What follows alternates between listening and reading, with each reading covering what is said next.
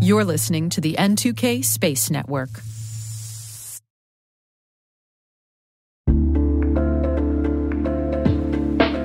And now, a word from our sponsor, SpyCloud, the cybercrime analytics leader. SpyCloud disrupts cybercrime by telling you what criminals know about your business and your customers, so you can take action to prevent ransomware, session hijacking, account takeover, and online fraud. SpyCloud constantly recaptures and analyzes new data from the criminal underground, including credentials, session cookies, and PII siphoned from malware-infected devices. With knowledge of the specific exposed data criminals have in hand from InfoStealer malware on managed and unmanaged devices, security teams can respond with a more efficient and effective process called post-infection remediation that fits seamlessly into existing incident response frameworks. Get SpyCloud's post-infection remediation guide outlining the 7 steps for preventing a malware infection from becoming a full-blown ransomware incident.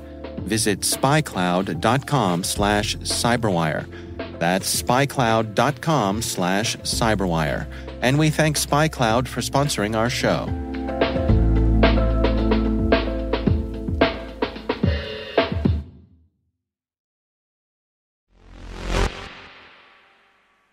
We ain't seen nothing yet for India in space, baby.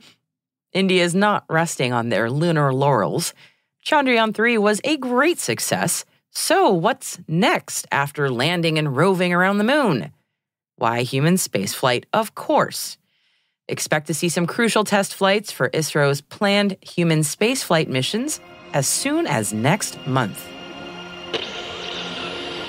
T-minus 20 seconds to LOS speed rest. Go for deploy. Roger roll. Today is September 18th, 2023. Happy birthday to the U.S. Air Force. I'm Maria Varmazes, and this is T-minus.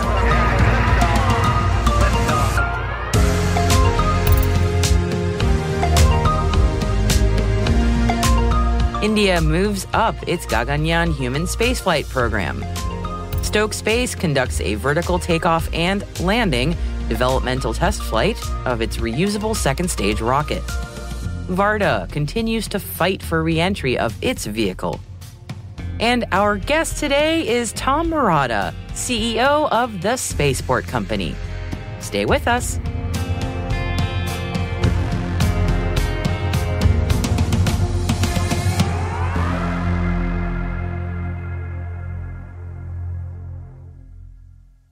Now let's take a look at today's Intel briefing.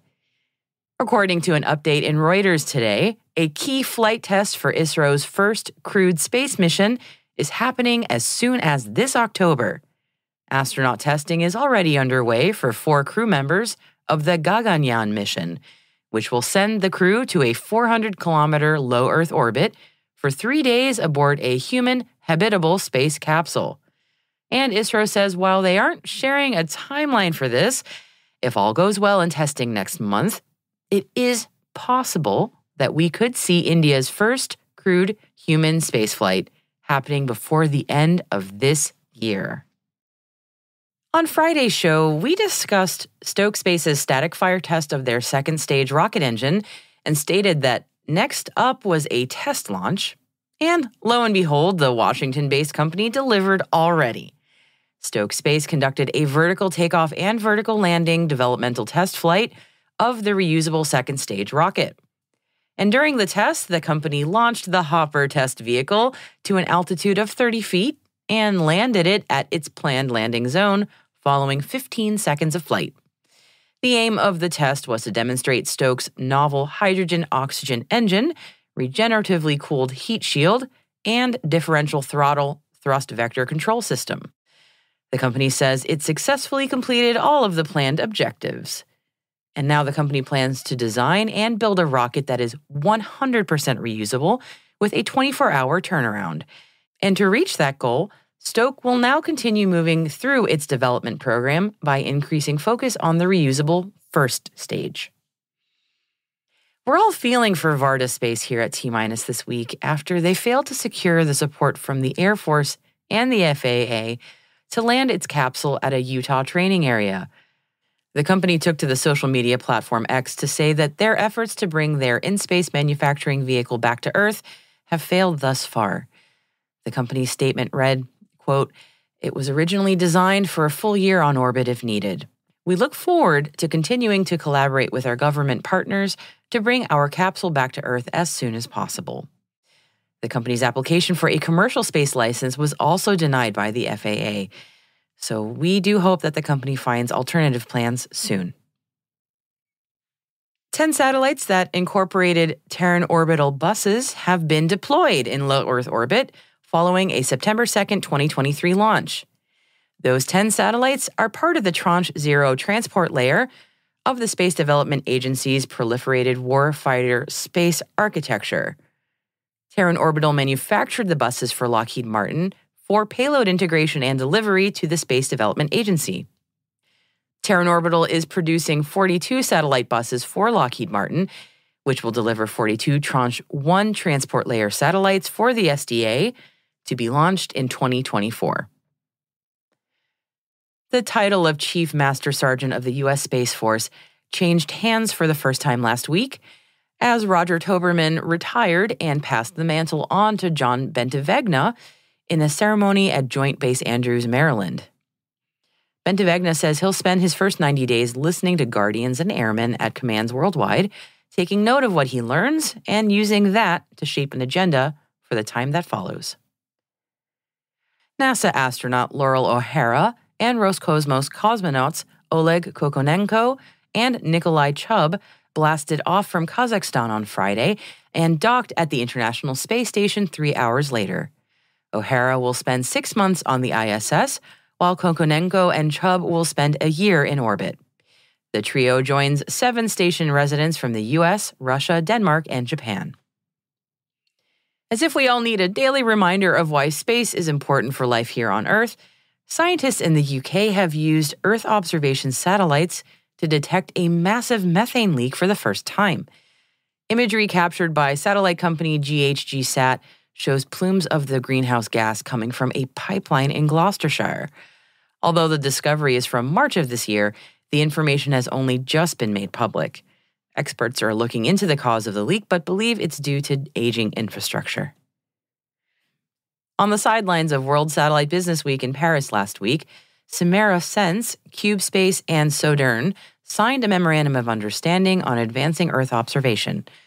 According to Space in Africa, the agreement between the South African and French companies will enhance collaborative efforts to ensure the successful execution of all Earth observation-based missions. And Malaysia is looking to develop a spaceport.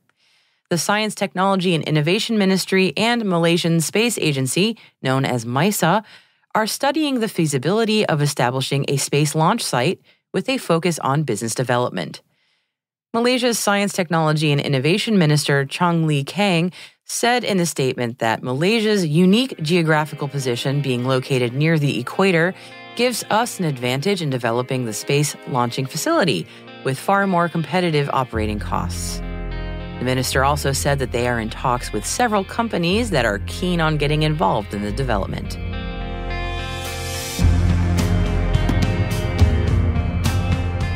And that concludes our briefing for today.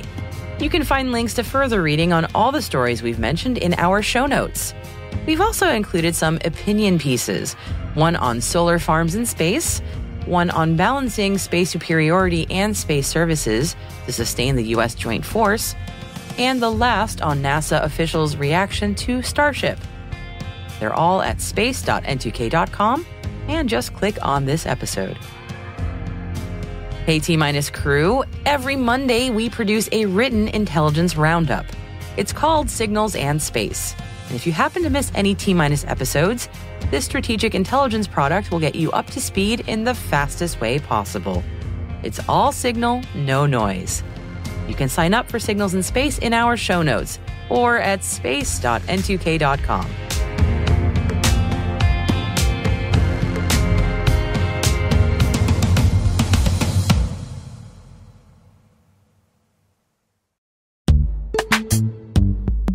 This episode is brought to you by Palo Alto Networks, the leader in cybersecurity. As AI-driven attacks increase, organizations can't afford to have network security that's stuck in the past. Discover how Palo Alto Networks can help you predict what's coming and proactively secure against it with a zero-trust, AI-powered network security platform built to secure whatever, whenever, wherever. To learn more, visit paloaltonetworks.com/network security platform.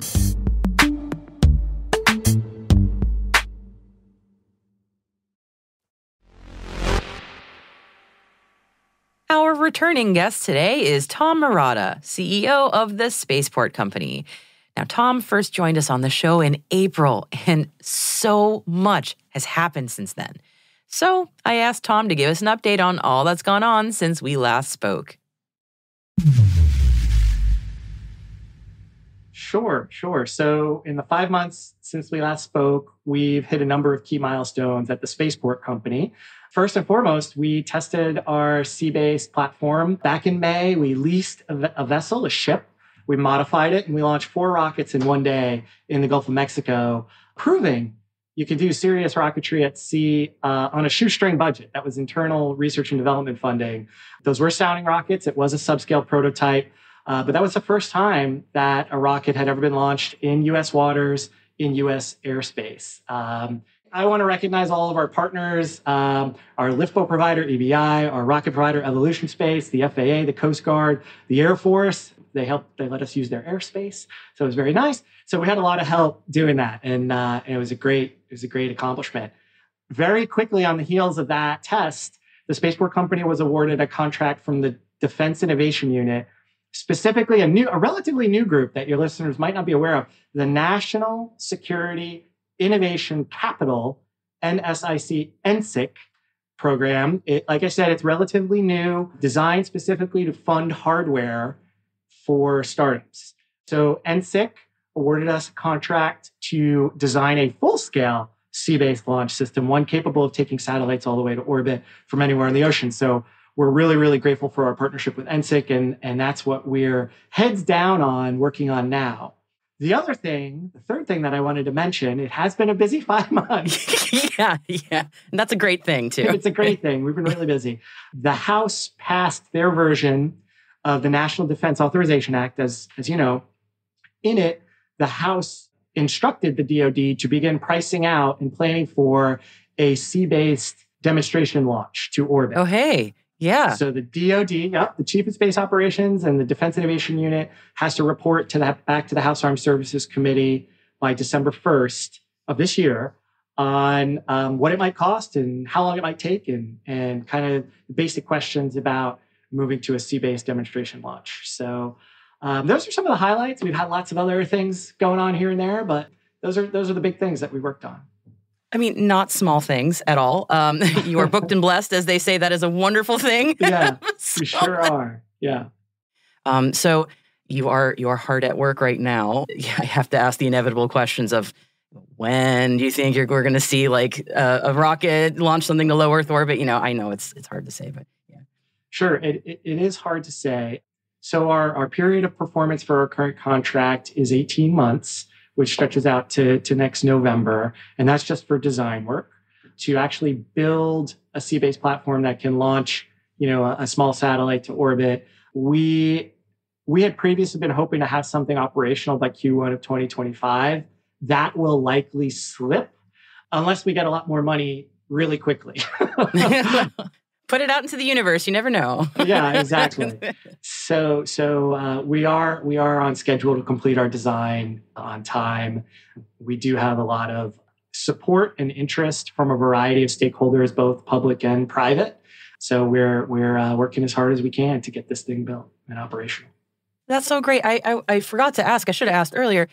Aside from me fangirling over here about how awesome it was to hear about your news in May, I'm curious what kind of reception you all got, what you heard from private, public sector, aside from maybe champagne popping.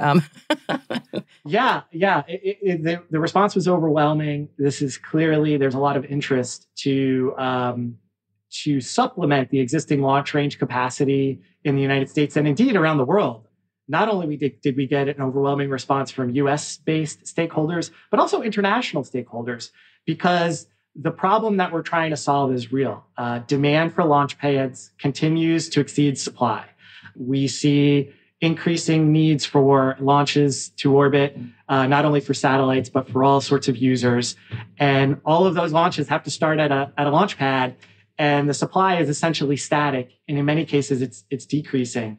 So we had an overwhelming response. We got a lot of interest. The trick now is to go and do it on a demonstration basis and start putting it together. Building a ship is about 11 months, right? Modifying a ship is 11 to 12 months. Like, there are some very significant and real time that's necessary to weld steel, to put things together, to write the code, to test it all and make sure it's working before it can be operational. Luckily, it looks like we have a lot of interest and a lot of people coming out of the woodwork to support us. So that's great. Yeah, that's something. I was looking at our interview from end of March. It aired in April, but it was end of March when we spoke. And that was something you had addressed was, we're not just looking for rocket scientists, of course, so to speak, in a manner of speaking, but we're looking for people with a whole wide variety of skill sets. And I was curious, as a follow-up, to hear how that was going. So it sounds like success on that front. Yes, modest success. I don't want to dissuade anybody who's thinking about entering the aerospace industry from not doing it. There's still plenty of opportunity. There's still absolutely a need for all sorts of individuals with all sorts of skills. And I will add all sorts of time and career, experience levels. We need senior level people. We need mid-career people. We need early career people doing all sorts of things to enter the industry. No, labor is still a severe challenge. Post-COVID, being able to work with people virtually is really, I think, the saving grace of many startups across the tech industry, definitely in defense. I know a lot of essentially distributed startups that are tapping talent from across the country, coast to coast. So, we have people working for us literally coast to coast. Our web designers in Kansas, our accountants are all over the place, not just our technical staff. So it's really helpful. But one of our goals for the next year is to bring everybody together. You can only take an organization so far when it's distributed. So we're trying to, like I said, establish an office here in the Northern Virginia area and perhaps in another area of the country closer to our hardware as well.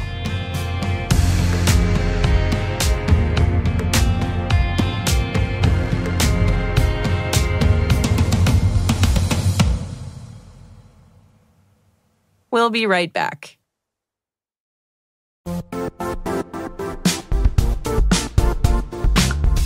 Now, a word from our sponsor, the Johns Hopkins University Information Security Institute, currently seeking qualified applicants for its innovative Master of Science in Security Informatics degree program. Study alongside world-class interdisciplinary experts and gain unparalleled educational, research, and professional experience in information security and assurance. Interested U.S. citizens should consider the National Science Foundation's CyberCore Scholarship for Service program, which covers tuition and a $6,000 annual professional development allowance, as well as providing a $37,000 additional annual stipend. Apply for the scholarship and the fall semester by March 1st. Learn more at cs.jhu.edu/MSSI.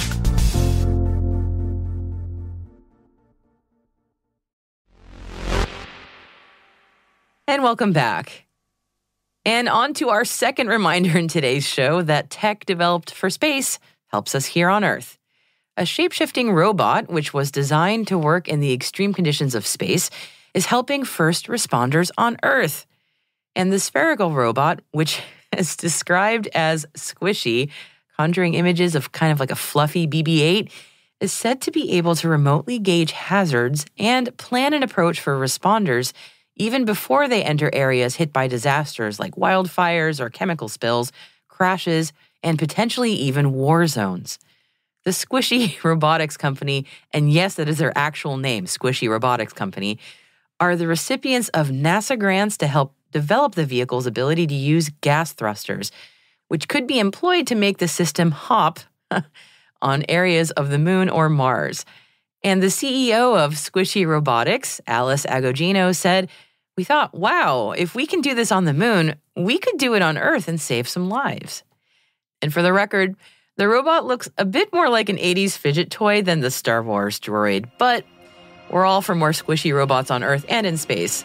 These are the droids we're looking for.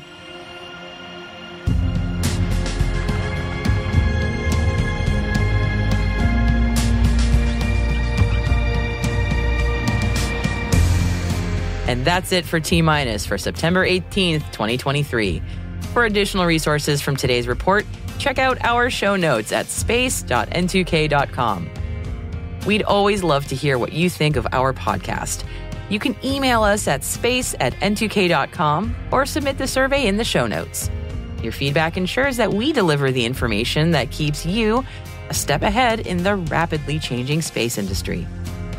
We're privileged that N2K and podcasts like T-Minus are part of the daily routine of many of the most influential leaders and operators in the public and private sector, from the Fortune 500 to many of the world's preeminent intelligence and law enforcement agencies.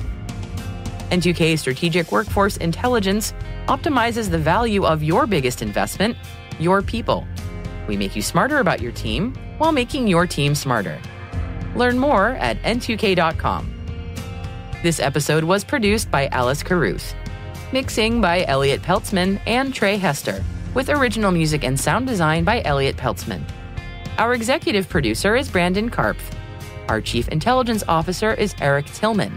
And I'm Maria Varmazis. Thanks for listening. We'll see you tomorrow.